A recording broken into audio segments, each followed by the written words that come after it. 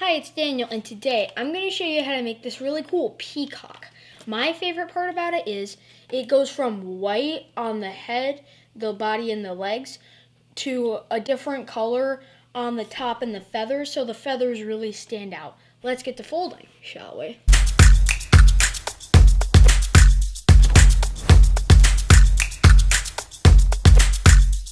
So for this peacock, I'm using kami paper, which is a color on one side and white on one side. So if you're using my paper, start color side up.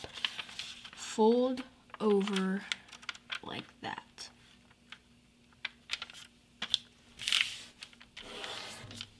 So this edge aligns with that edge.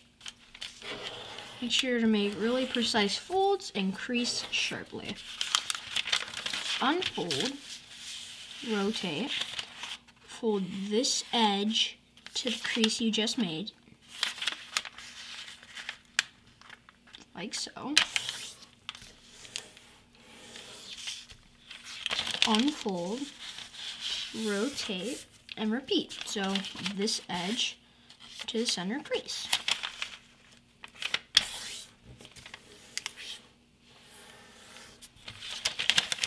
Unfold.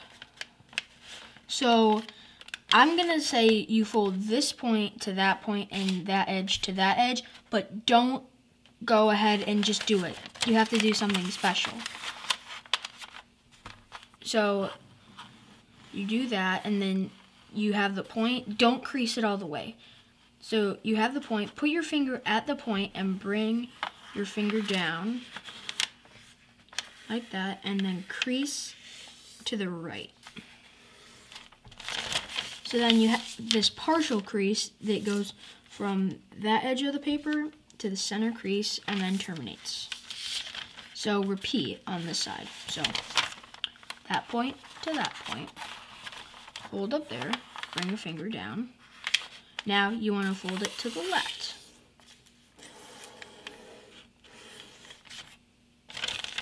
Unfold, so now you have that. So fold this edge to the center. Yet again, don't crease right away. So you want to crease right there and then crease to the right. Fold this point to the center. Bring your finger down, fold to the left. So then you have this zigzag pattern. So now this is a little bit of a tricky step. What I like to do is first turn this over and make these creases mountains. So it appears as a mountain on this side and a mountain on this side and a valley on this side. So you're going to want to fold along the existing crease just so you can reverse the crease. So fold this edge to there along the existing crease. And fold, turn over. So now these are now mountains. So this is a little bit of a tricky step. Now we want to reverse fold along this zigzag pattern. What I find easiest is to do the center one first. So put a finger under, fold over along that existing crease. So it was like this, fold over. And this will help it collapse easily. So now you want to fold this up so that you're only folding along that. You don't, just imagine that these creases aren't even there. So collapse it up. Make sure that they're right along those creases. So it kind of looks like an L.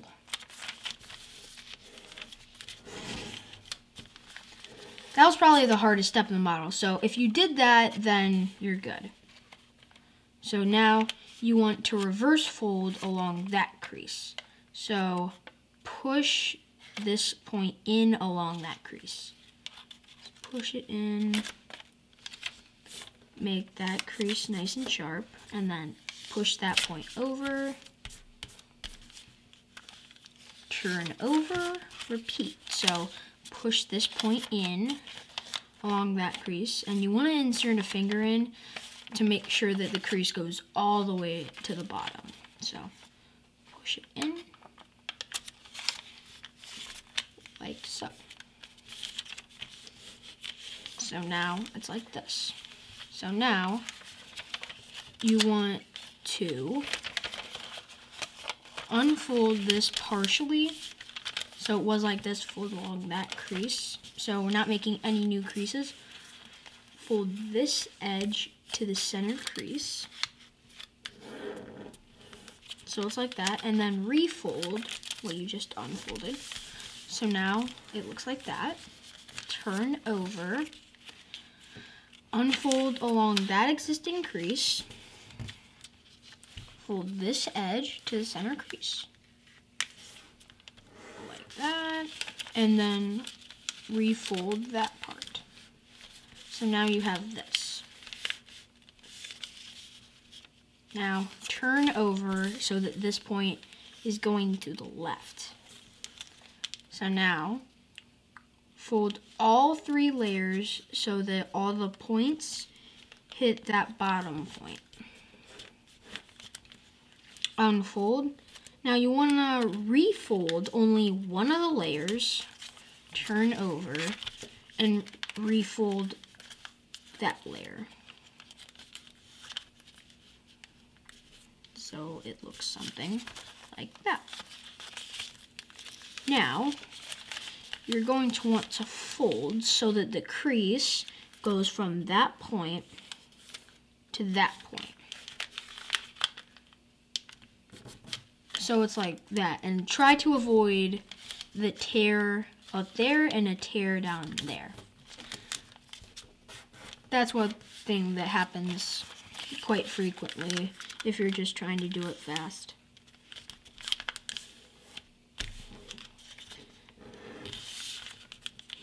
And repeat. So it looks like this. Unfold those. Now you want to reverse fold along that crease. So open that up, fold along that valley, and then you want to fold so that that's a valley, like that, and fold that over along that existing mountain. So then you have something that looks like this. So now, repeat. So fold along that existing valley, fold along that existing valley, and then again along that existing valley. So believe it or not, you're actually making no new creases on that. Now we're going to work on the bottom a little, because as you see, the top is finished. Now we've got to work on the bottom. So you want to unfold that so it's a square. Now fold that edge so it hits that edge. And then push this little point over so that the leg sticks out. And repeat. So fold this edge so it hits that edge. Then you have this point. Push it over so that it hits that, like right about there. Perfect. Now fold along that existing crease.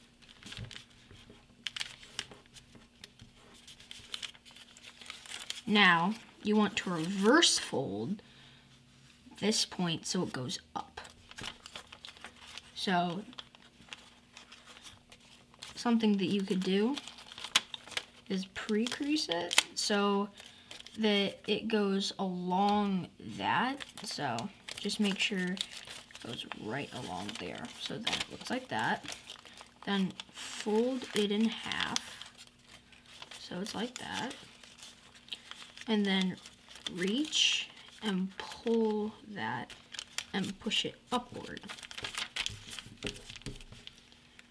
And now you want to fold that again, but down.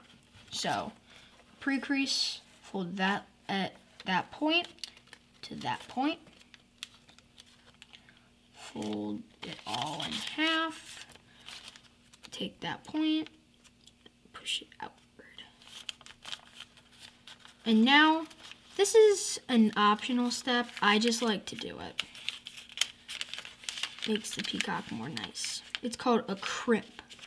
So you're basically going to want to fold so that there's a fold that goes from that point to that point. So it's like that. Then swivel it downward. So it currently was like this.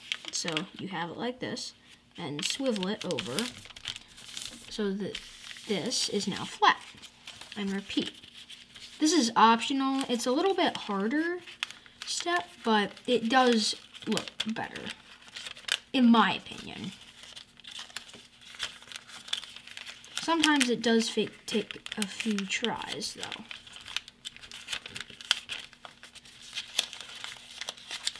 So I'm going to show you it. So this is the side that I did do the crimp. This is the side that I didn't. So now, whichever looks best to you, so that's just you. So now you want to reverse fold that little part out. I'll let you be the judge on the little feathers. And reverse fold that part too.